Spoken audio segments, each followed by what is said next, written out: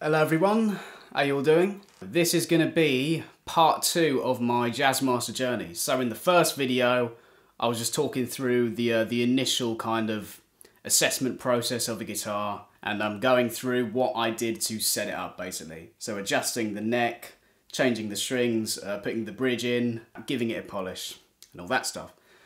So with part 2, I'm going to talk about the first upgrade in this process. And that is going to be the Staytrem Tremolo. Now, the tremolo arm on the Jazzmaster it's a really nice design, and it works really well as a a vibrato kind of whammy bar thing. The only thing is, it can get clunky.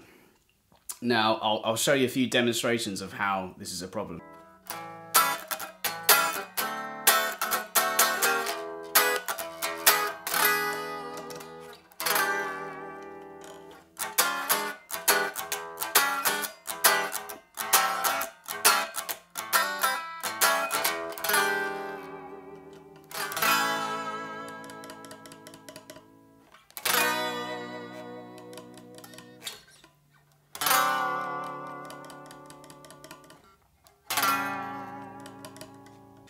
Now the clunkiness with the tremolo arm is because when you put the trem arm in, it's a screw in, so you rotate it and it goes in. In the mount of the tremolo arm, it's metal, and the trem arm itself is metal. And then when you try and work it, you get the contact between both metal bits. Then you get the like that. So I've just got a tremolo arm. So I'm going to go through and film me just installing that Staytrem tremolo arm.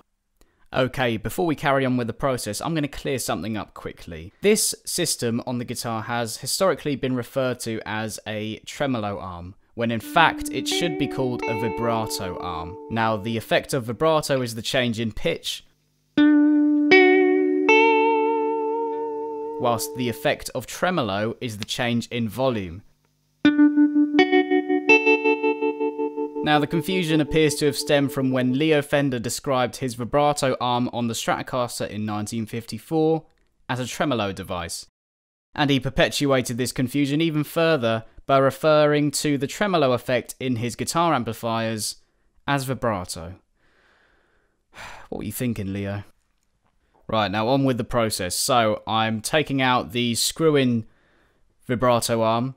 Now the Staytrem is actually a push-in, which means you just push it in as opposed to screw it in, which means you don't get the effect of it swinging around when you're not using it. So here you can see I'm unwinding the strings from the tuning pegs, and I'm also unscrewing the tailpiece plate. So the strings are threaded through the tailpiece, which is positioned underneath the plate, and the vibrato system works by pushing or pulling down onto this tailpiece, which is then counteracted by a spring, also attached to the plate, which returns it to its normal pitch. And this in effect is how the vibrato system works on the Jazzmaster. And this system is called the floating tremolo, in brackets, vibrato. Now I'm just comparing the shapes of the vibrato arms, so they're just a slight difference. The stock one has a bit more of a bend, whilst the Staytrem is a little bit more curved. They are both pretty much the same length, and there you can see the instructions for the collet and how to install it. Now the collet is included underneath this vibrato mechanism, which I'm just taking off now. I'm just unscrewing the collet which houses the stock vibrato arm with a very rudimentary spanner taken from my bike repair kit. That's a point, I do need a spanner. Let me just quickly write that down to remind me.